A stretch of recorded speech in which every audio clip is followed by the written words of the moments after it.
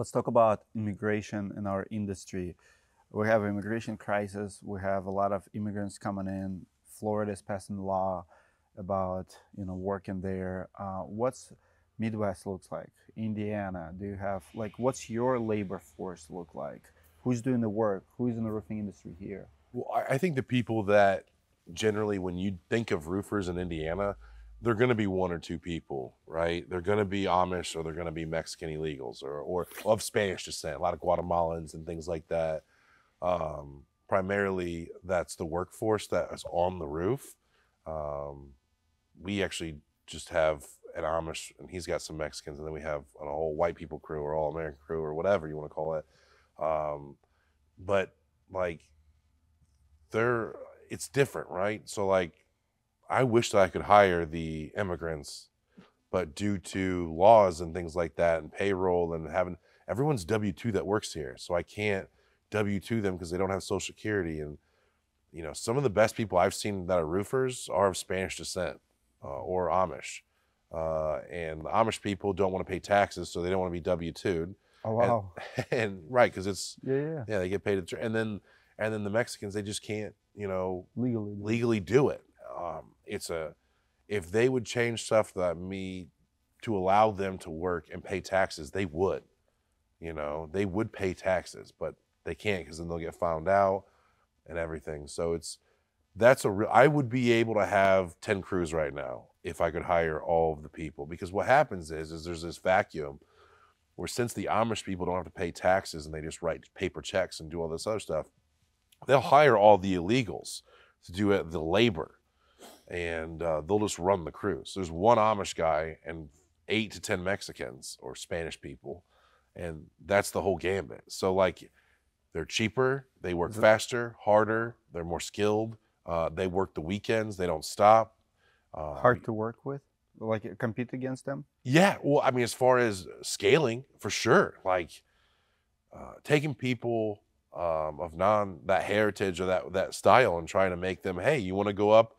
It's going to be 100 degrees on the roof, and you're going to work 12-hour days, and you're not going to make $100,000 a year. Like, are you in? What is earning potential of a roofer? Installer, like someone who installs metal roof, and he's very good. It's tough, right? So is he a ground guy? Is he a custom dude? Like skilled. Skilled. I mean, you could potentially, if you're not going to run a crew and just be on the crew, you should be probably looking to that $50,000 to $75,000 for being a regular run-of-the-mill hand. That's where you should try to be at. And then if you run a crew, you should be at 6 figures. If you're good enough to that, everything, you can do anything on the roof, and you could take anybody and go do a whole roof project. You should be making 6 figures. That's not bad. I mean, compared to other jobs, I mean, people at the banks, make like 50K a year. They work in the air conditioning. They work 8 to 5. They don't have to show up early or stay late. Yeah. That's why that exists, and that's not for everybody. My dudes work super hard, and they're super good. The benefit of having all, let's say, English-speaking crew is that they can communicate to the customer effectively. I found that before I had install crews that worked just for Perfect Steel Solutions, in-house people, when I was in the first couple of years of business, I hired all, subcontractors, all Spanish or Amish people. They couldn't communicate to the customer. There was a lot of language barrier stuff that would happen. Amish people don't have language barrier. They do. They really do, because they don't get exposed to anything else besides Amish culture. So English is there, but communication skills are not. Let's just throw this out here. I'll give away this stuff, whatever. They go to the bathroom outside. Number one, they don't care, right? They don't care. There's nothing weird about it to them. That's what they do. They don't go all the way inside to go do that.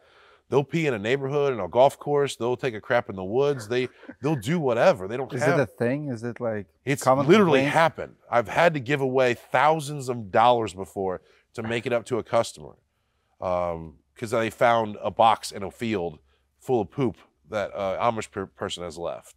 The people will go outside, even when the customer was like, "Hey, you can come inside and use the bathroom." They do that. They refuse. Ring cameras, when they first came out, I got to find out a lot about what my crews were doing, because they would catch them on the ring cameras going potty in the yard or something like that. Like, That's embarrassing. It's so embarrassing because you don't think that thing was happening. I didn't have a meeting beforehand. Go, hey guys, don't pee in my yard. Don't pee in the yards of the customers. You know, like that's a weird thing. I didn't think of having that conversation with them. The Mexicans is the same way.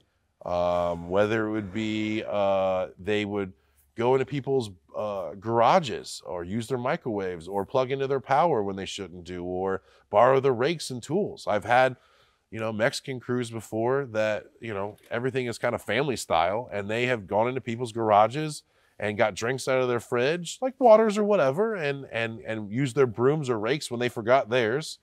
And I lost thousands and thousands of dollars paying people going, I'm so sorry they broke your grandmother's rake. Like, apparently it was a very nice rake, and it was bad. So, like, there's an advantage that they are super efficient and they're super hardworking and stuff like that, but there's disadvantages to hiring those crews as well. So that we found out that having in-house crews, training them up and putting them out there, the communication and the expectations get followed through more consistently, and our customers can expect a certain level of quality, but it is very hard to scale.